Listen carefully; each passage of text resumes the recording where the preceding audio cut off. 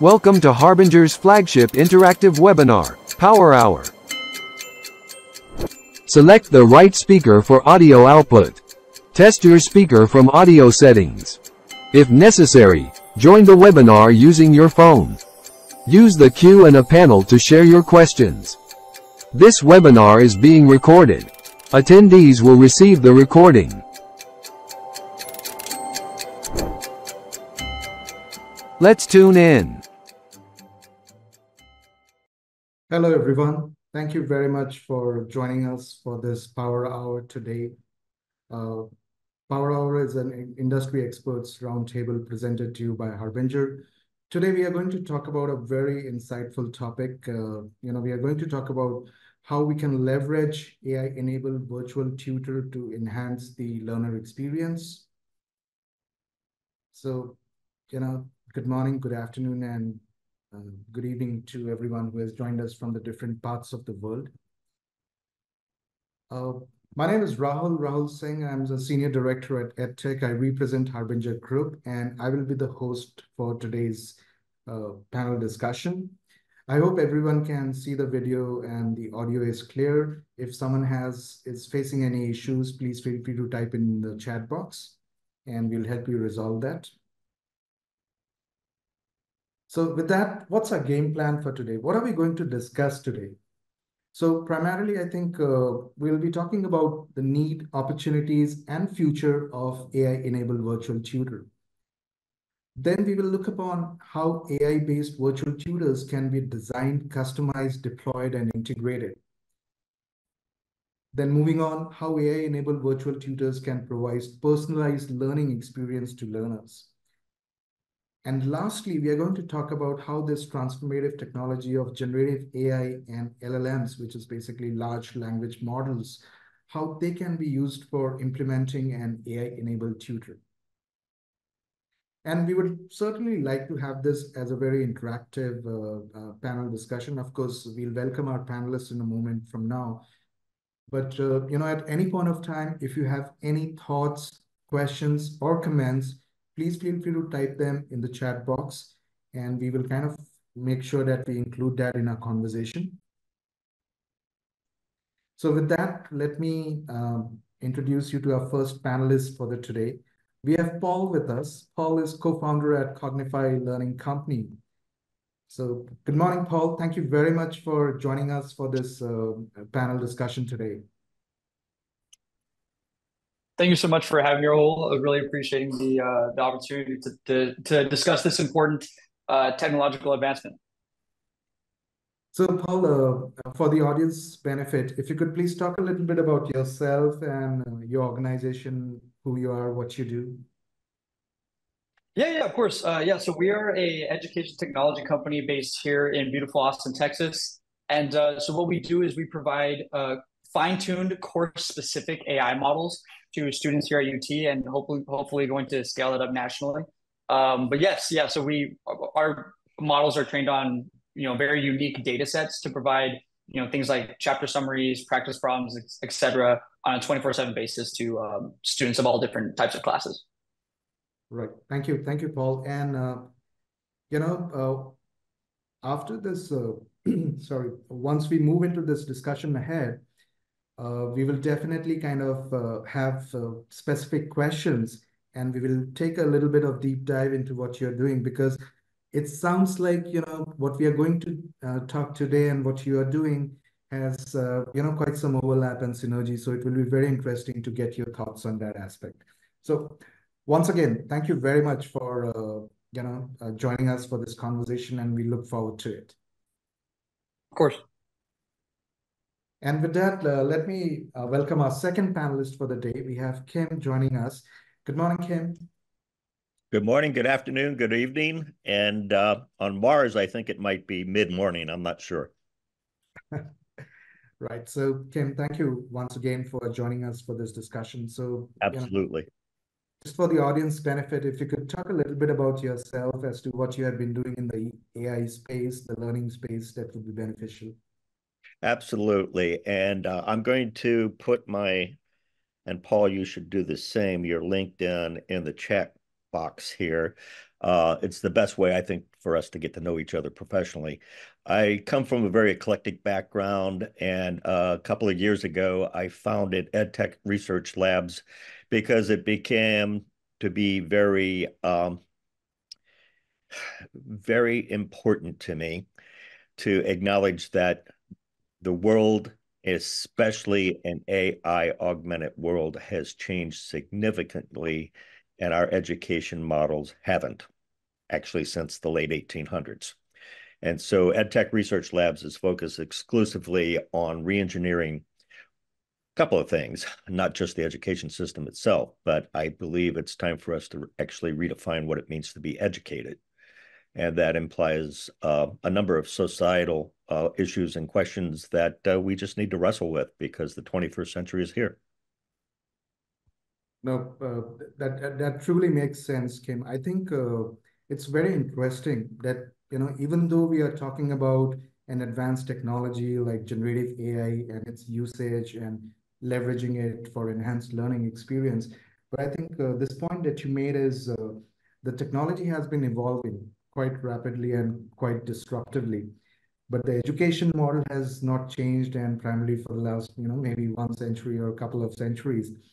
Right. And so it looks like we are at that intersection where the technology and the society have to embrace each other, adapt to each other, make changes, and then, collectively move forward for the betterment of the overall society and, learners, for that, say, in our context. Right. So we'll move ahead in the conversation. So basically, this is a quote from Satya Nadella. So today we are talking about AI-based virtual tutors. This doesn't primarily means that we are talking about replacing tutors by a technology like an AI-enabled virtual tutor. I think I will bring your attention to the second paragraph that Satya Nadella, the CEO at Microsoft, says, is that rather than worry about machines taking over human jobs, one perspective to look at it is AI will transform jobs and the economy, creating new opportunities and prosperity. And if we look at it from our lens, where we are talking about the teaching faculties, the tutors, and the educators, it's like, I know all of us have kind of read these articles or have a fair idea that, I think one of the McKinsey reports said that, probably close to 50%, a little less than 50% of the time of an educator goes in performing mundane tasks, which are not directly related to teaching and educating and all. So let's look at it from a perspective that, this AI-enabled virtual tutor can free up some of your time, which you're spending in doing mundane activities. And that time you can focus on improving the learner engagement, the learner experience by leveraging this AI-enabled virtual tutor. And the other aspect is it's no hidden fact that, AI is disrupting industries across the globe, across domains, but specifically in the education market. And that too, if we look in the North America segment, this segment, the AI in education market, is expected to grow from approximately 2 billion in 2022 to more than 25 billion in 2030. I think the numbers speak for themselves. It's kind of a major disruption. And this is a data which was published 6 months back. And I would not be surprised if this data has changed and that 25 billion has further increased a few notches there. So that's kind of, talking about the need and all. And the other aspect is what we are trying to address over here or bring to our attention is, like, when COVID hit, the pandemic hit, it just disrupted the education industry to a very significant percentage.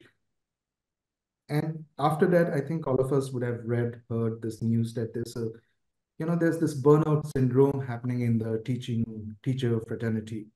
And it is all because, people were overworked trying to deal with certain technologies which they have never used in the past and trying to cope up with the demands of the learners in a hybrid or a, totally remote learning environment.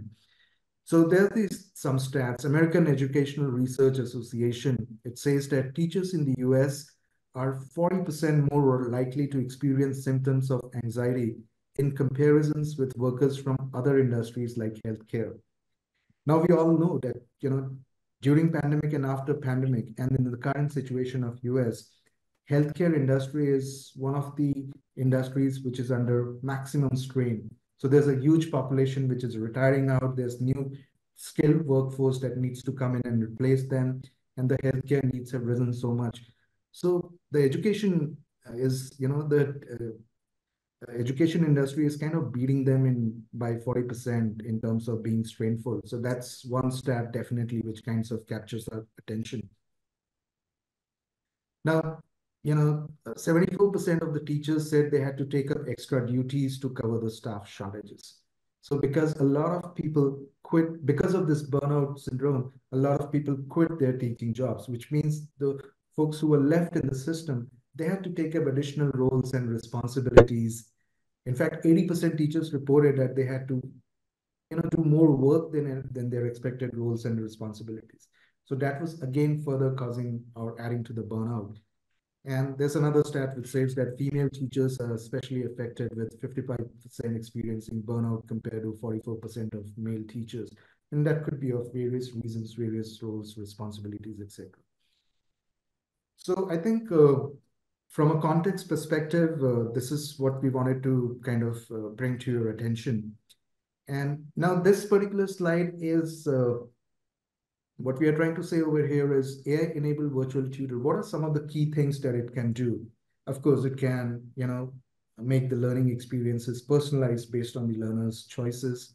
24/7 availability. You don't have to rely on a teacher to, the specific window in which a tutor or a teacher is available. Instant feedback, tracking progress, giving you instant feedback and tracking progress and letting you know where you are in your journey of completing a learning path or completing a goal.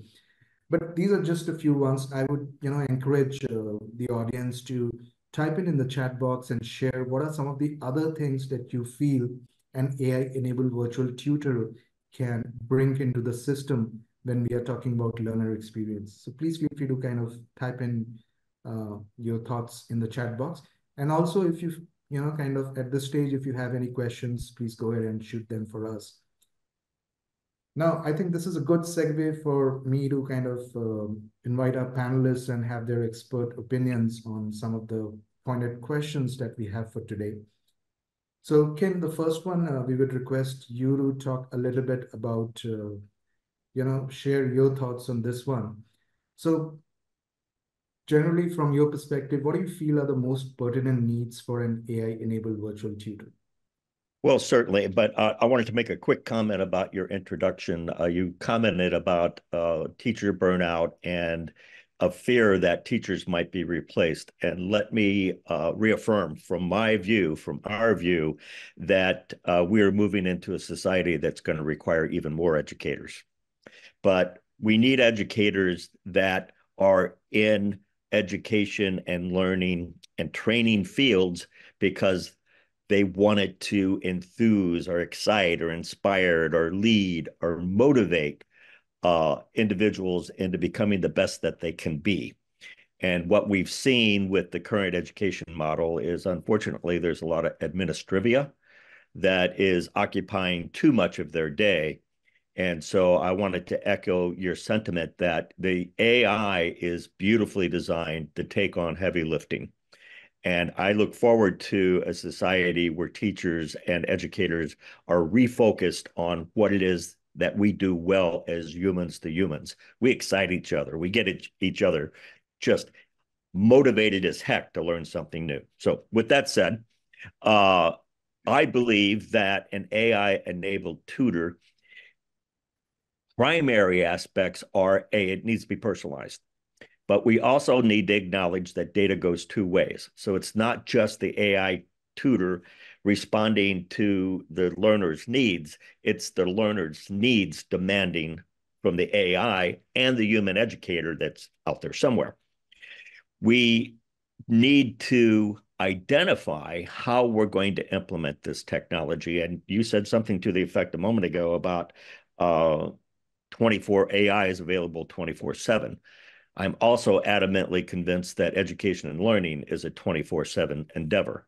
So we need to wrap our minds around what does education begin to look like as we move forward. And in that simple little sentence, I've called into question the whole idea of student progress, accreditation, grading, timelines, everything. I want to encourage this audience in the education and training field is suspect. Simply because we've done it that way for the last 200 years doesn't mean that we need to do it moving forward. And the analogy I'll give you very quickly is, in many ways, I see AI being strapped onto the existing education system, much akin to strapping a rocket engine on a horse and buggy and expecting to see any positive results. We can't do that. So hopefully I've answered that question. Oh, absolutely, Kim, and thank you very much for sharing your insights there. I'll just read out a couple of comments from our audience. So Seamus says that conducting research is one as a need for an AI-enabled virtual tutor. And then Deepashri says AI-enabled tutors will bring in unbiased assessment and feedback. So those are the two comments from audience. Yeah, and let's talk about research just very briefly. In the interest of time, we only have an hour. We could talk about this for days, right? So let's talk about research that has occurred and research that needs to occur. But Benjamin Bloom, which I hope most folks that are in the education and training market recognize that name. It involved a number of research mechanisms in the educational sector for years. Had a study, he and his team called it the 2 Sigma problem. And what he identified, this is back in the 80s, is that personalized learning, personalized tutors, and a complete disregard for timelines and grades, tracking the learner towards mastery, was more effective up to 2 Sigma in difference, which is a significant statistical improvement. But the reason they called it a problem is because at that time, it was not economically feasible to dedicate a tutor to each and every student. Flash forward to today, we've got AI tutors, and yes, we can.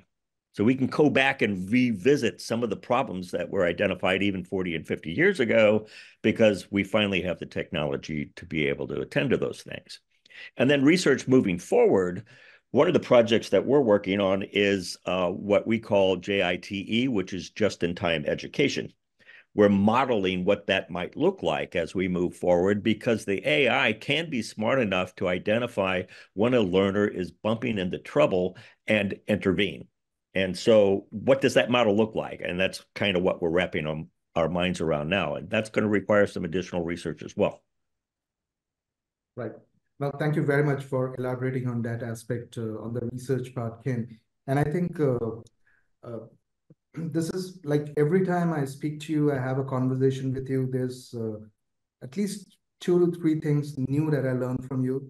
So this, the Bloom's thing, the 2 Sigma problem that you just mentioned, of course, I was aware of Bloom's taxonomy coming from the e-learning background, but the way you describe this 2 Sigma problem is something new that I've learned today. And thank you. I encourage everybody to look it up. It's a very interesting study.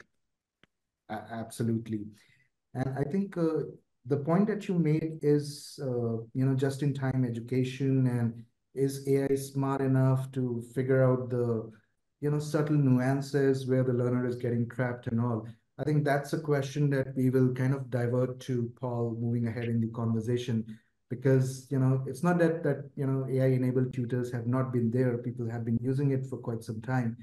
But, in today's context, we are more or less talking about the next gen AI-enabled virtual tutors and, how we can do that. So we'll come to that later.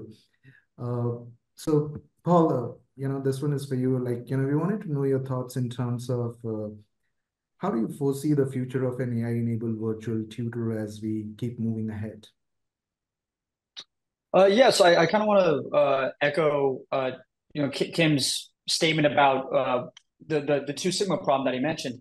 I think that it's that was not economically feasible, having a specified tutor for every single student in the world. That was not economically feasible in 1984.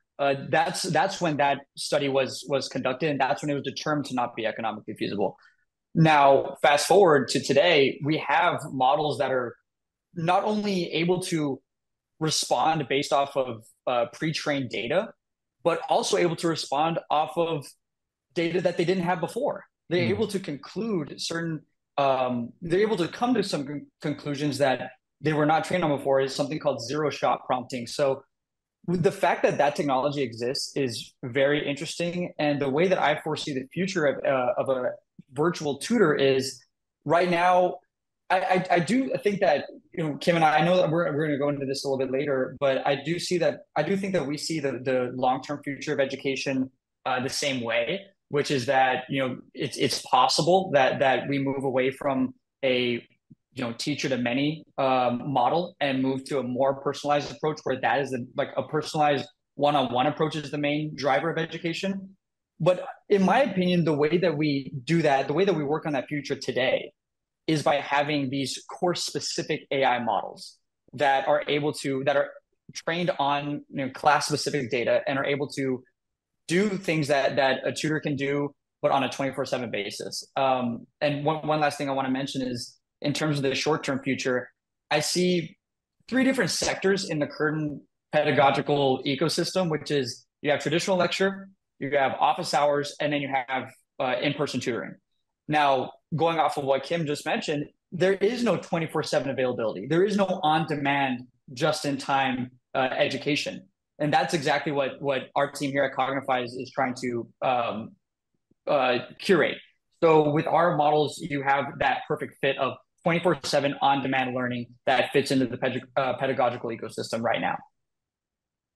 Right. Thank you, Paul. I think you made a very valid point there that the data availability. I mean, the amount of data that is available these days is just humongous. And I heard someone saying, like, maybe 5 to 6 years back in a conference, that data is the new oil. People were kind of the developed economies were based around this oil industry and this crude oil and other things. And nowadays, data is the new kind of thing. So of course, when we kind of talk about the implementation of a AI-enabled virtual tutor, we'll kind of pick your brains on that. How do you make sense of that data? And I think we'll come to you with that question later. So now moving to Kim, is that Kim, we spoke about this personalized learning experience. So if you could just share some of your thoughts or give some examples in terms of what are some of the things that we can do, and generally, what do we typically mean by personalized learning experience? I think in the good old days, typically adaptive learning was something which people used to position as personalized learning. But in the current context of things, the definition of personalized learning has evolved to a certain extent. So if you could just share some of your thoughts in terms of what does it mean. Sure, and I'll glue those together because I still use the ALT, Adaptive Learning Technology acronym. Really what we're saying is that ALT was a good start, but now we're augmenting it with an AI. So it's AI augmented adaptive learning technology. So what calls into question then is, what do we mean by a personalized learning environment, to echo your question? What educators are beginning to suspect is that we might be able to, and once again, we need to do some basic research in which we can have characteristic numbers to deal with. If you want to return to the Socratic ideal of the individual driving through their curiosity, through discourse, identification of ways for them to improve themselves. That's a lot of words, right? But that's really the crux of learning. Then you end up with a personalized learning environment that isn't just providing content that you expect that individual learner to regurgitate, because that's what we've been doing for the last 200 years and see where we've gotten to. But what happens is the learner begins driving their own education model based on curiosity and exploration. And so to repeat what Paul had mentioned, rather than a one teacher, many students model, we have one learner, many teachers. And some of those teachers are human and some of those teachers are AI. So to encapsulate, personalized learning has nothing to do with the group. Personalized learning has to do with that individual's success. And one of the things that I always state is when someone says that they failed the class, I know for a fact that it wasn't them that failed. It was the educational model that failed them. I don't believe in failed students. I don't believe in them. There's maybe some reasons in which they're not being successful, fix those reasons. But the whole idea of failure, I think, is something we need to start throwing out the window when it comes to education. And that's the crux of personalized education. Everyone's a success, or can be. This is a wonderful perspective, and I can just feel it that this is coming from, right from the heart of an individual who strongly believes in the education model and the advancement of the education model. I think the point that you mentioned is, shifting the tables, like, instead of, one teacher, many students, to one student, many teachers. That's a very interesting take on this particular situation and scenario. So we'll just take a look at the Q&A and the chat box. Let's see if we are, getting something. So I think there's a comment which says that, to paraphrase a bit, education is not the filling of a pail, but the igniting of ideas. So Oh, absolutely. I absolutely agree with that. Carl Sagan had a lot to say about his disappointment in dealing with small children in kindergarten, 1 through second, third grade, and how curious they were, how excited they were about the world, and all of the questions that were just bubbling out of them. And then he would go present in front of a group of high schoolers or even undergraduates and realize how quickly all of that curiosity had been beat out of them. And so the current model is not good at facilitating this kind of a sentiment. That it's the igniting of ideas. What if? Why can't we? We suddenly are walking in. I tell people I love the 21st century. I can't wait till the 24th. But we're walking into a century in which we're going to have all these glorious tools at our fingertips, and we can't use them the same way that we've used tools that have gotten us here. We don't need steam engines anymore. We need sales, I suppose. But anyway, I don't know if I answered that or not, but I'll get off my soapbox. No, actually, one of the words that you used in your response, sentiment, and I think Paul and Kim, one of the questions that we have from our audience is kind of tied to the sentiment part, because end of the day, teaching is, kind of an emotion, human to human connect and all those things.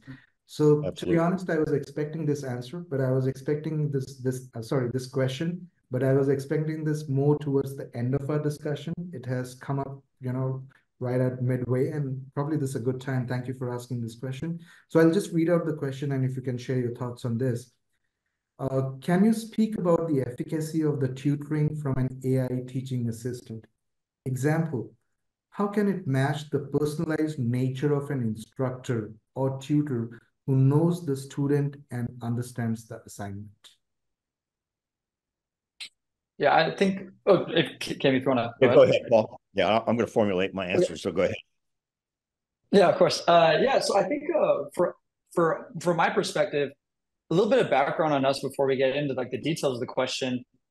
It's important to note that for our company in particular, we started off as a person-to-person tutoring company first. That was one of the predecessors of Cognify that we started about 2.5 years ago, was largely person-to-person. Because of that question right there, there is an authenticity and there is a need to have a person-to-person learning environment. There's no question about that. I mean, we can train our models as much as we want to mimic that type of connection, but at the end of the day, there's going to be something missing, because we're all human.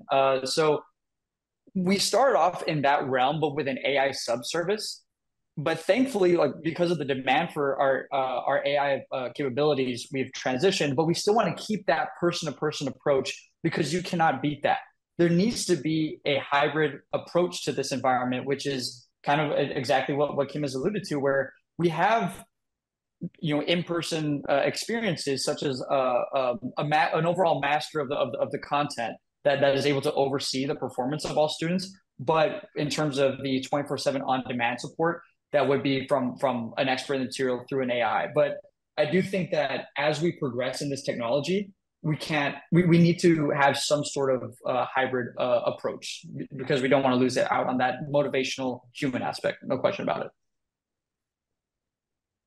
Yeah, I couldn't agree more. We need to recognize that the human to human compassion component is critical, absolutely critical. And as I had mentioned earlier, from my view, most teachers, most educators are in that line of work. And face it, we all felt that spark whenever we're helping someone learn something new, is that excitement when you see the lights go on in their eyes, right? That's a human to human response.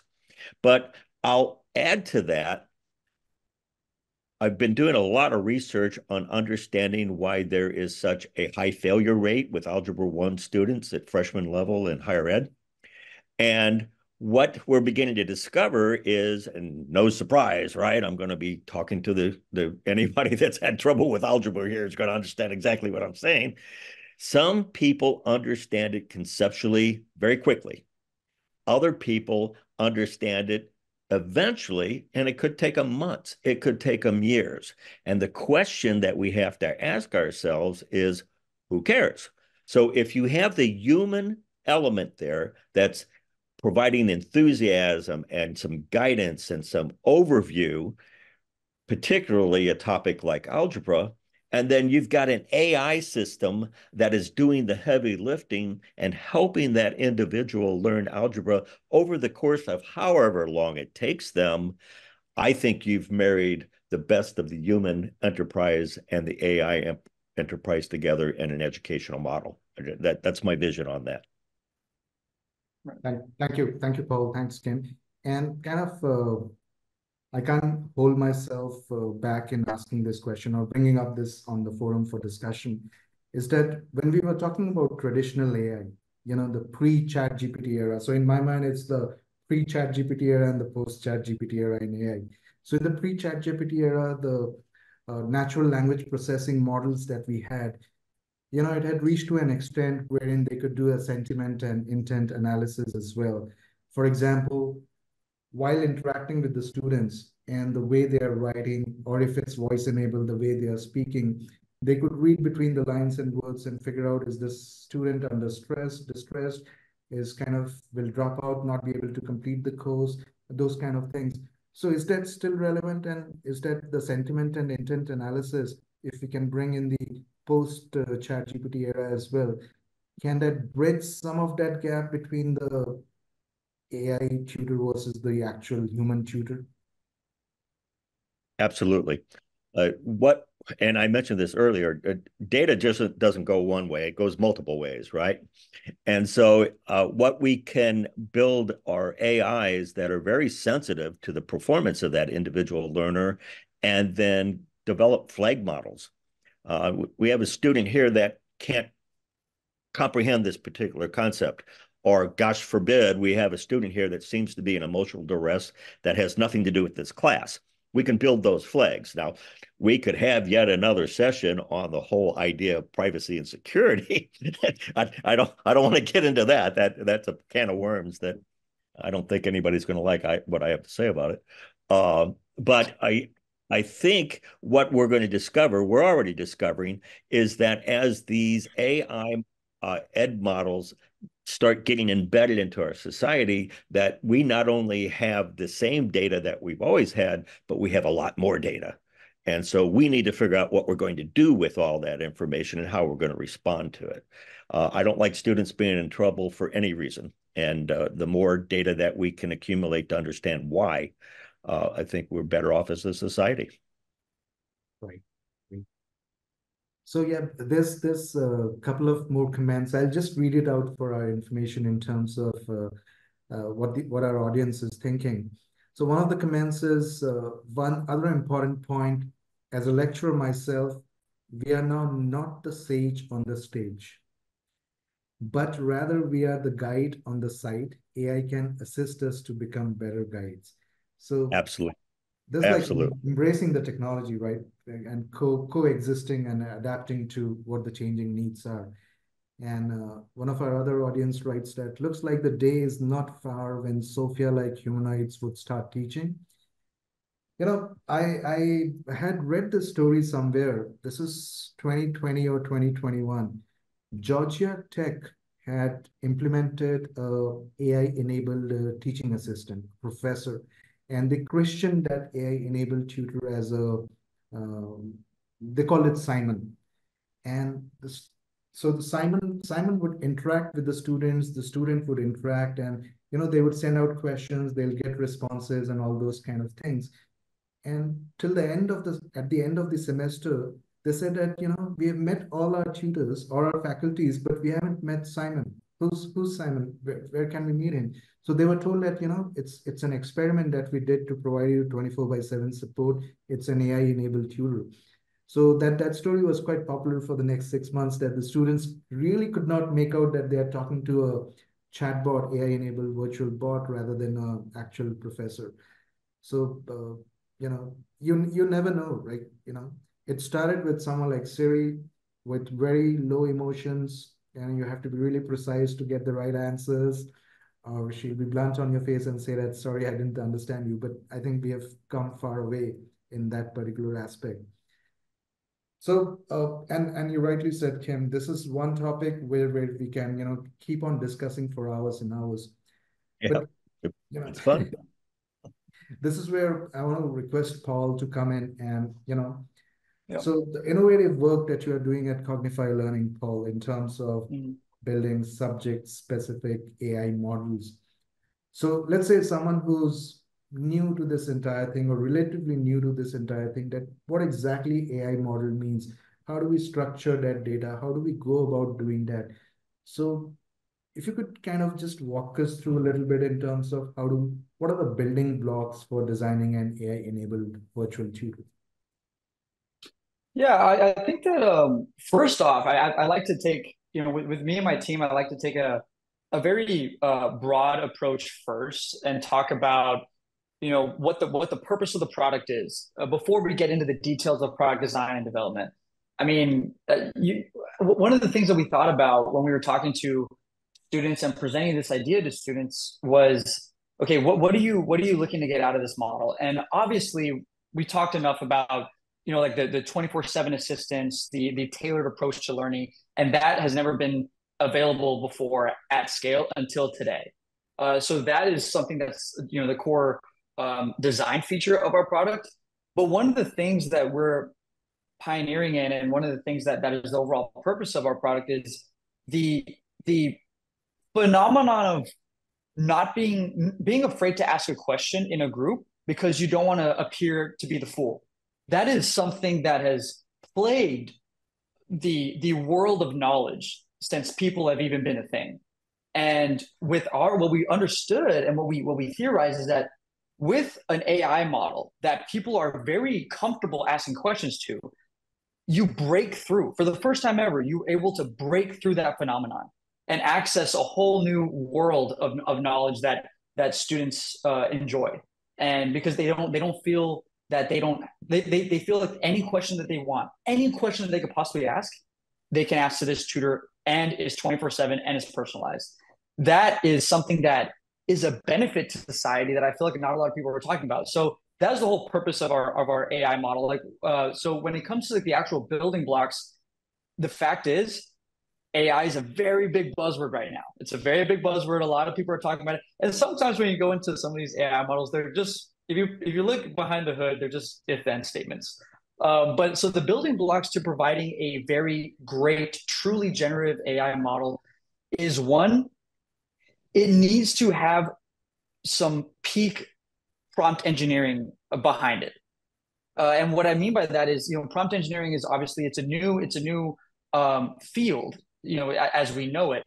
So if you're able to really tailor the personality of the model and its learning philosophy to be very effective based on what you've learned from what students would like, that's the one is prompt engineering. And also, I mean, the other thing is being able to upload pretty detailed data sets into the model and be able to do that at scale. I mean, a lot of people will be able to do this, but it can cause some hallucinations in the model. LLMs they're very knowledgeable about a lot of different things, but sometimes they could get a few basic things wrong. So that all comes with data engineering. So going back to just reiterate, I think the building blocks are pretty simple. Have a great purpose for why you're developing this. Engage in some pretty solid prompt engineering so that you have the personality and you have the expertise. And then make sure that you're refining your data sets. Refine your data sets to where you can eliminate hallucinations as much as you can. I think that if you do that, then you'll have a pretty great virtual tutor behind you. Thank you, Paul. This is interesting, and yeah, again, like this is an area wherein, of course, AI is a buzzword, and after ChatGPT 4, I mean, it has just exploded to another level, and this is where, like, but I think you very clearly articulated for us is that identifying and defining the purpose as to why we are doing what we want to achieve out of it. Mm-hmm. And then the second important aspect is prompt engineering. I think I was reading somewhere that prompt engineering could be one of the top 5 highest paying jobs in the coming decade or so. And prompt engineering, 100%. prompt engineering is like, the way I look at it is, if I have to put it in simpler terms, is, in, when our professors used to tell that, if you have to have reasoning abilities or critical thinking abilities in your mindset, you have to ask the right questions. So would it be fair to say that prompt engineering is more about that, more evolved version of asking the right questions to the model? 100%, Raul. And it's so crazy because when we are developing these models, like for example, when we developed our first model, it was only one class. Now we've scaled up, thankfully, but it was only one class, and we're kind of learning. Okay, like let's do as much as we can from based on our knowledge of prompt engineering to create this model. But yeah, we almost had to set aside meetings with this AI model to talk with it and really be sure that it knows the task.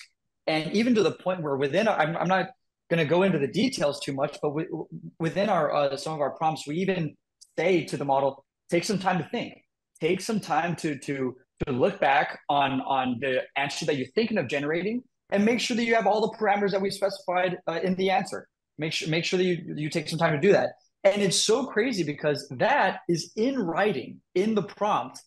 And if you look at some of the resources that have been put out by OpenAI and the developers of Cloud 3, Anthropic, they actually have that as a guide to tell the model to take some time, step back, and make sure that the answer you're about to provide is on par with what we've engineered you to do. So yeah, it takes a lot of training. It takes hours and hours of training, but it's like talking to a person, and it's unbelievable. The conversations and the meetings that we've had with our models. It's really out of this world.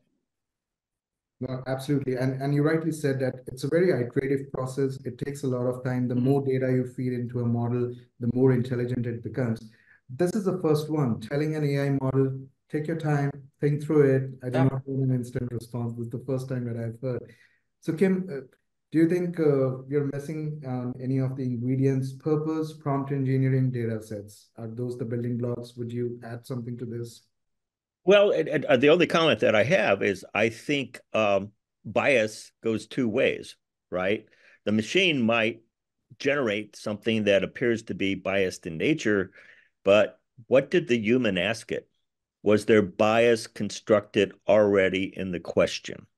And so I think a component of our society moving forward is we need to learn how to behave ourselves when we interact with the AI, if we intend to get information that's valid, useful, and meaningful. And so I think part of my view of a 21st century critical thinker is AI literacy, media literacy, data literacy, and probably some societal literacy.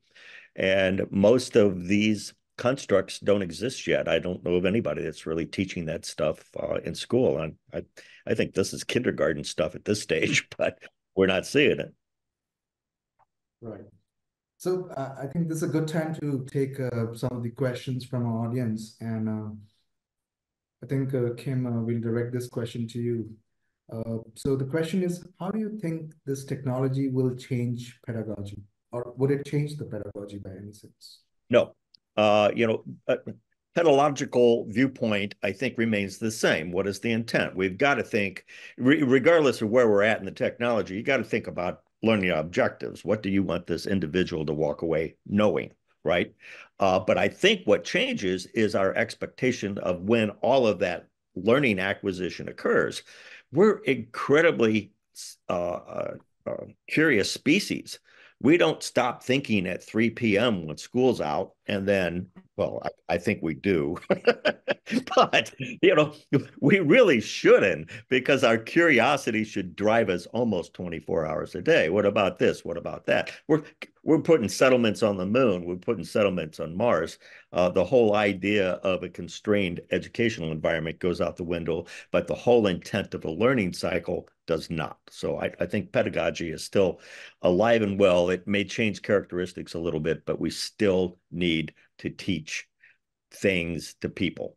That's how we've moved information. We invented books to start that process, and here we are inventing AI is to make sure that we continue it. Thank you. Thank you for answering that question. And I would second your opinion on this. Right. So, yeah, I think, Paul, we discussed some of this, but do you see as to the role of generative AI, or how generative AI can contribute in the next generation AI-enabled virtual tutors, or the kind of work that you are doing? Are you leveraging generative AI to a certain extent? Yes, yeah. So I think that obviously I know we've already kind of mentioned this, but it's the whole 24/7 availability and the personalization is key. And the fact that the more we ask these models questions, the more students interact with our models, the better that they're able to learn about these preferences of the students at an individual level. And to the fact that we can do something like this is still, it still amazes me. And even though we're the one doing it, it's unbelievable. So I think that having that personalization is extremely critical. And also, it's important to note that the ability to scale something like this is still very difficult. That's a problem. Like, we can have an AI model that, when we present it to students. So for example, a quick side story, like when we presented these models to our students, we were doing some talks at different fraternities, different student organizations, and when we showed them what our models can do, they knew that this was an eventuality. They knew that, but when they saw what it can do by providing class specific answers, gentlemen, it was like watching a pep rally when they saw like these results. It was unbelievable. So I think that, again, with these course specific AI models, that is a clear eventuality. And I think that the role that it's going to play, in the current, the current study environment is you do have those three sectors as of right now today, which is lecture, office hours, tutoring, but then you're going to have that on-demand 24/7 support, and it's going to be multimodal, and hence the generative AI. Like, we're going to be able to do it through voice, through multiple mediums. So it's very exciting for the future, and we're excited to be on the forefront of it for sure. Great. And I'll request you to take this next question from our audience. And this could be probably related to the kind of stuff that you're doing, like, you're building this course-specific data models. So how do you see curriculum publishers adapting to this, particularly professional learning offered to teachers? Oh, boy. Kim, you can share your thoughts after Paul's. Oh, boy. Tell him, Kim. You know, do we have a couple hours? Um, so at the end of the day, there is bias built into the existing system, right? So textbooks have a viewpoint. It may be subtle, it may be overt, but there's a viewpoint. And you've got textbook publishers out there that are doing sometimes a very good job, sometimes a not very adequate job of keeping the information that they're presenting to the learners up to date. But then, more importantly, you also have the academic institution that sometimes they do a great job, sometimes they do a very poor job of keeping those very textbooks up to date. So the whole idea of a textbook being put it on paper has to be thrown out the window. Step one. Step two, the information needs to be more available through an AI, such as Paul is designing, that is available on demand. And so when you're in a situation as a learner and you ask an inquiry that doesn't fall within the constraints of that published document, that it's capable of coming back with a variety of solutions to the question that you're posing. Now, what I just described there is kind of fun. It's having a dialogue with information, right? I have no idea how publishers moving forward are going to be able to make a profit on that concept. No idea. And I think that's why AI in general doesn't matter whether it's education or medical or a finance sector, why it is disturbing so many folks that they're fearful of it because it implies a fundamental shift, almost a complete reengineering of the economy in order to support it. So long-winded answer, but I don't think publishing of education materials in the future is going to look anything like we've seen it for the last 200 years. Anything. Don't ask me what it looks like. I'm trying to dream that up myself. Right. And Hopefully that. and if you don't mind, well, sorry, Kim, if you don't mind me like kind of echoing what you just mentioned, I think I haven't really thought about it from a publisher standpoint, but it is, I do agree with what you're saying because, for our specific models, we need a lot of data to train on. So when we are actually acquiring all this data, it's through, it's influenced by actual course material. But then in order to have some goodwill with the universities, we take that data and have our AI create similar data sets compared to that actual course information. So what I'm trying to say here is we've seen that our models are very, very accurate and very effective at creating their own content that is influenced by actual human made content. But the content that our AI can make is infinite. So when it comes to publishers, that is a challenge. But our models are designed to just create content, upload it to itself, learn from it, and then create better content. So it's an infinite loop. So from a publisher perspective, it's very interesting what the future holds for that. Well, and one last thing about publishers. So think about a common textbook at a university level. Oftentimes they are cut into 16 chapters, right? Suspiciously, there's 16 weeks to the semester. And when you start looking at that predefined timeline model and you throw that out the window, then suddenly the textbook itself needs to be looked at critically. And Yeah. I'm not sure many of those textbook publishers are quite prepared to completely re-engineer their business model for this emerging environment. And I think Paul's dead on. And we've got an environment where a textbook is passe because the system is keeping itself current constantly. And one last thing here. This is where I get really renegade, and I'm watching the clock for us.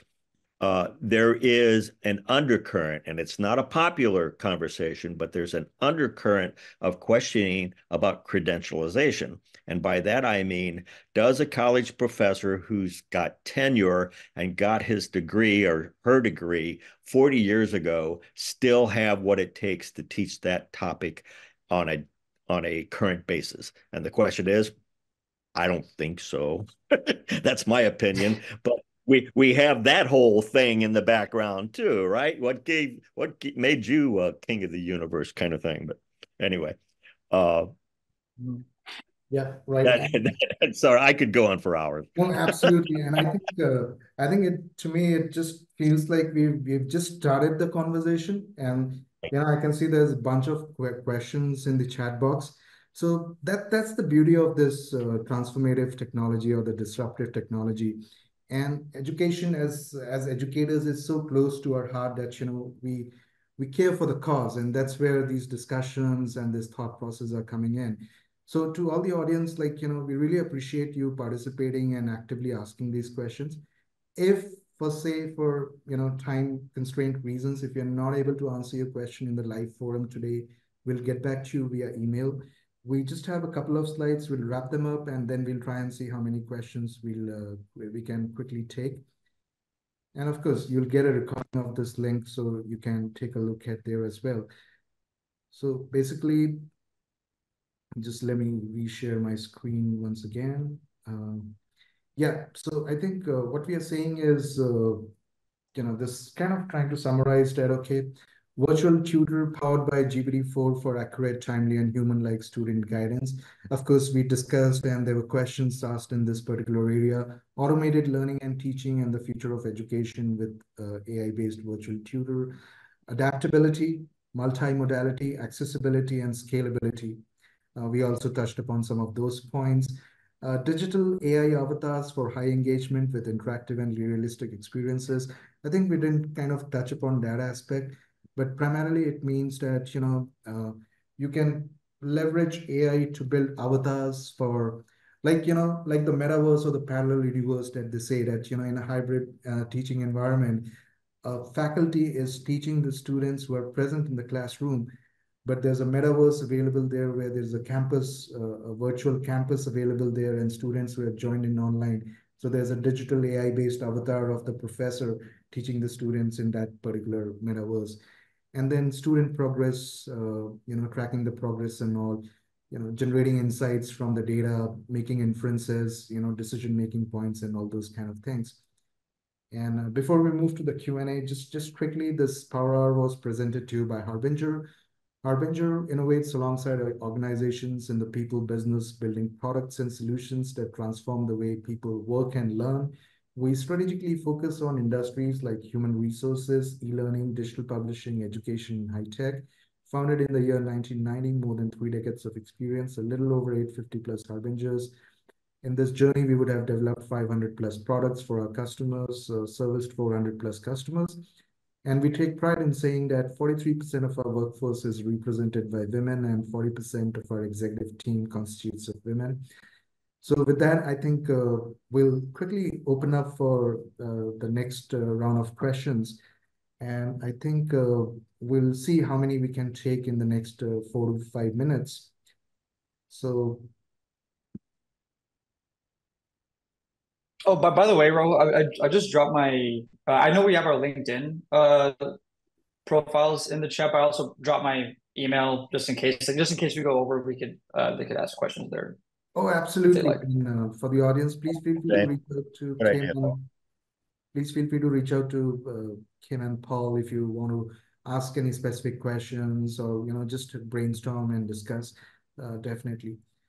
So one of the questions is, what new skills do teachers need to adopt to transition to this new method of teaching and learning?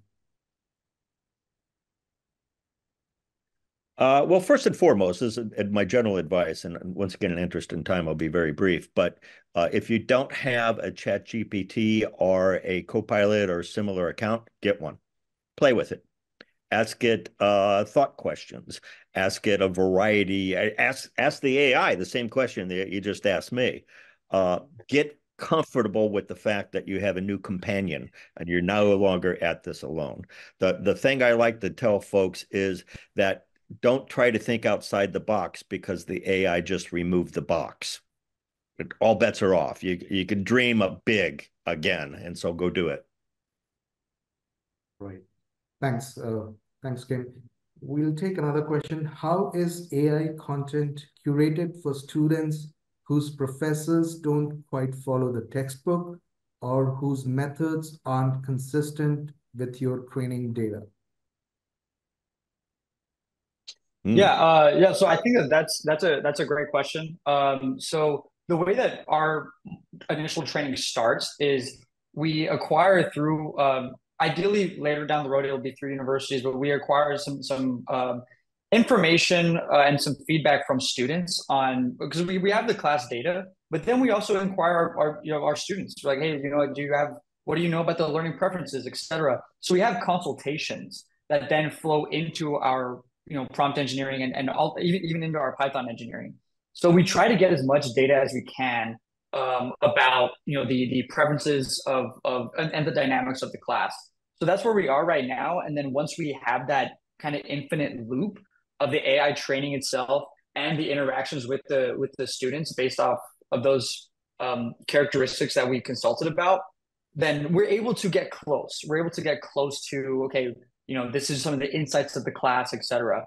And we imagine getting better and better at that. But yeah, I think with consultations and the right data sets, we're able to get as close as possible to what the professor would expect in a learning experience. Thanks. Thanks, Paul. So I think with that, we have come up to the top of the hour. I want to take this opportunity to, first of all, thank our audience. Thank you so much for participating in this discussion, sharing your thoughts and questions, and staying with us for 60 odd minutes. Trust me, it's a long time in these days. For 60 minutes, we've got your attention. Thank you so much for sparing that time. I also want to take this opportunity to thank Paul and Kim to take time out from their busy schedules and join us for this conversation. And this is what is, very special about the education community, that we are always willing to give it back to the community, learnings, observations, and thinkings. So once again, Paul and Kim, thank you so very much for, joining us today for this discussion.